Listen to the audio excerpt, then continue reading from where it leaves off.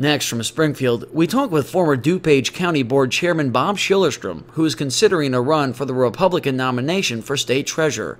The current State Treasurer Dan Rutherford has already announced he will be running for governor in 2014. This runs about 12 minutes. Bob Schillerstrom, thanks for joining us again on the Illinois Channel. And before we start, I'll just mention you're currently a member of the Illinois Channel Advisory Council on our Local Government Affairs Committee, so just to get that out of the way. But we wanted to follow up with you because recently you've made a little bit of news that in the wake of State Treasurer Dan Rutherford announcing that he's going to be running for governor, that you've announced that you're at least considering a run for the State Treasurer, and we wanted to get your thoughts on why is it that you would think of doing that? Well, Terry, thanks for giving me the opportunity.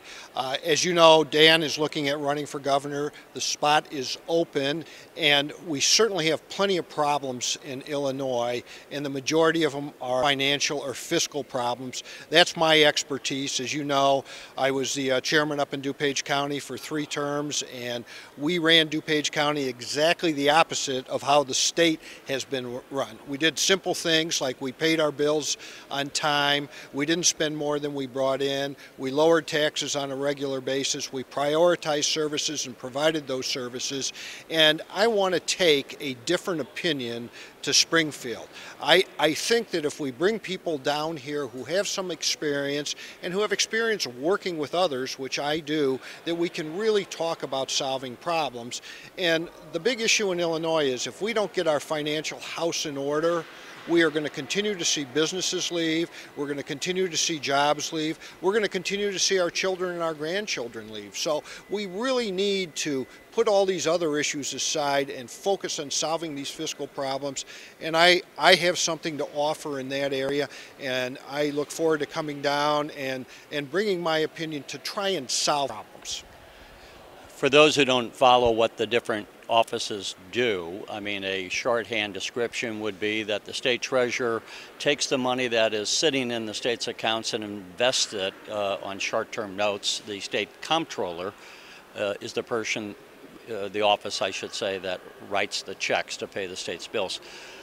There has been some discussion of combining those offices. Have you given any thought as to where your position would be of combining the Treasurer's office with the Comptroller's office? My general philosophy is less government is better, especially in Illinois.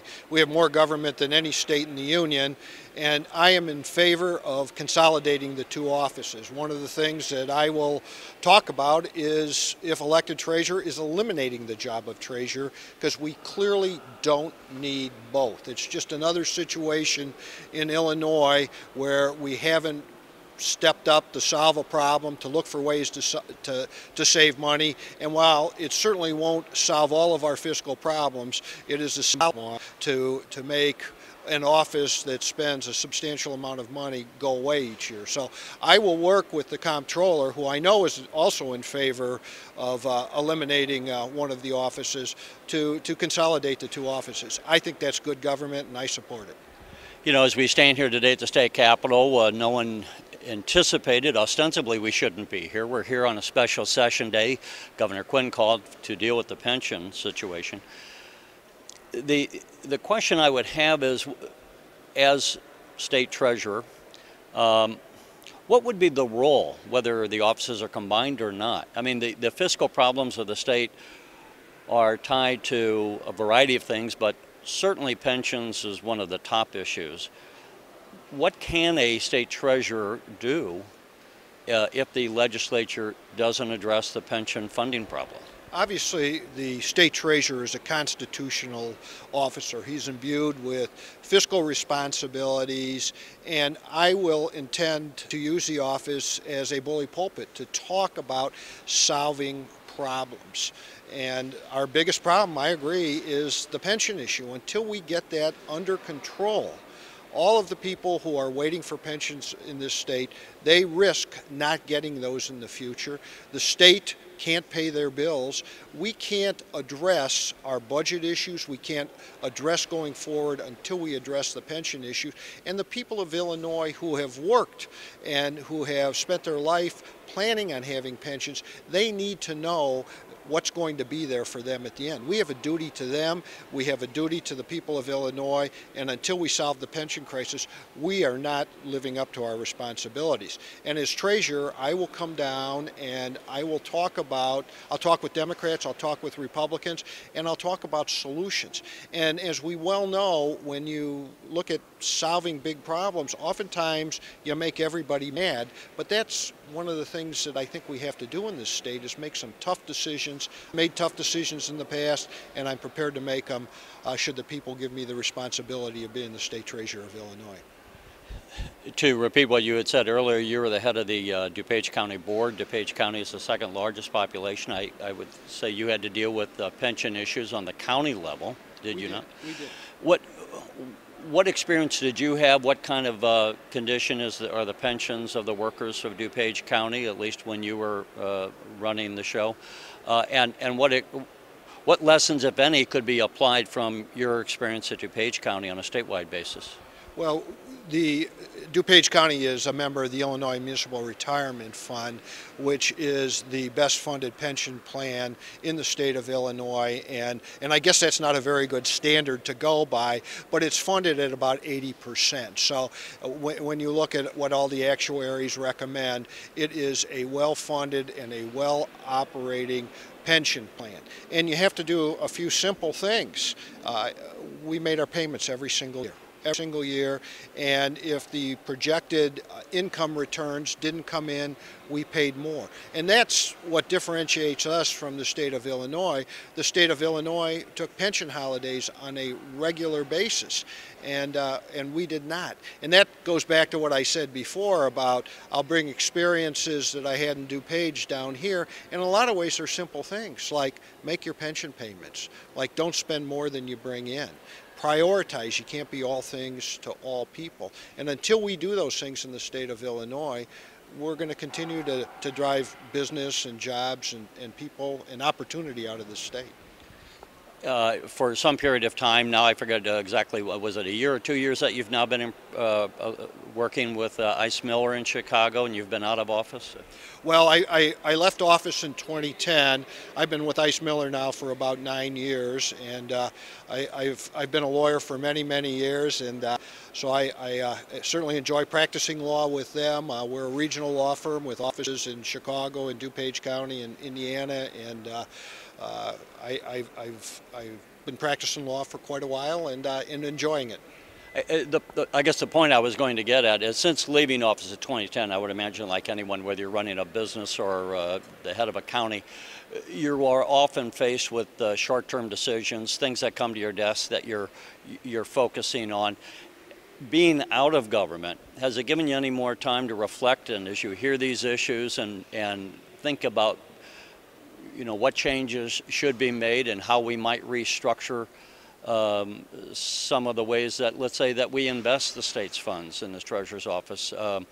People who aren't familiar with pensions, one of the things that helps a pension be funded or not is not just the money coming in, but the money being earned.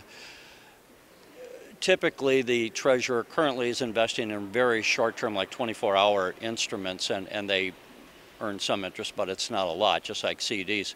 Should the state be looking at expanding the portfolio that we invest state treasury funds in to get a higher rate of return? Is that something that you've even reflected on? Well, I think the operative word is to look at doing that. Obviously, we have to be a good and responsible steward of the state's funds, and that's the most important thing. And obviously, when you do that, you want to reduce your risk. You reduce your risk, and you don't bring in as much income. And I think that there is a middle ground, and I think one of the things, and I've had some experience of doing this in DuPage County, is you want to be the good steward, but you want to get as good a return as possible. That's obviously a line drawing process, and I've had some experience in that particular area. You know, it's a position of trust, so you want to be very responsible, and I will do that. And going back to talk about practicing law, one of the things I did was I ran a small law firm for 20 years before I joined Dice Miller. So I made payroll twice in 20 years, and I paid all my taxes to the state of Illinois and to the federal government. So I'm responsible with I have experience dealing with the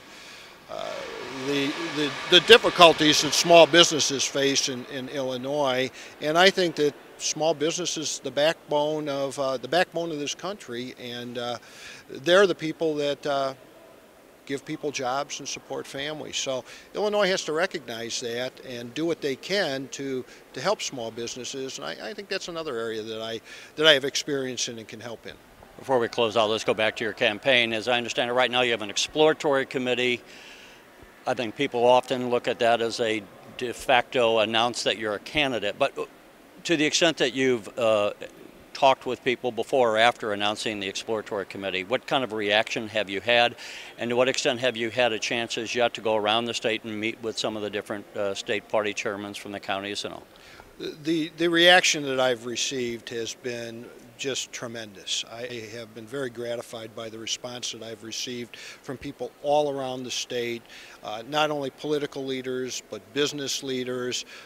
The group, I have a very good group that has come together behind me because I think that they believe that I can add value to the state of Illinois and to the constitutional officers. So I have people from Denny Hastert, the former Speaker of the House of Representatives, to Lee Daniels, former Speaker here, business leaders like Ron Gidwitz and Greg Bays and Dave Veit, a whole variety of state legislators, mayors, county leaders. So I'm really excited about the support that I've received, not just from up north where I'm from, but in central Illinois and southern Illinois. And we've embarked on raising some money, and the response has been very, very good there. So I'm very enthusiastic about the response that I've received, and very optimistic about my candidacy. Last question, when would you imagine you would make an official announcement that in fact you are a candidate, and do you anticipate that would be before Republican Day at the State Fair? Well, I think it'll certainly be sometime this summer, and it may very well be before then. We continue to talk to people all over the state, travel around the state, and I'm sure in the next month or so that we will be making some decisions as to when the announcement will come. And obviously the State Fair it's a big date. Well, Bob Schillerstrom, we appreciate you taking the time again to talk to you, and good luck in your campaign if that's the way it turns out. Thank you, Terry. Appreciate it. You're watching the Illinois Channel, an independent nonprofit corporation formed to provide gavel-to-gavel coverage of Illinois state government and other public affairs events taking place across Illinois.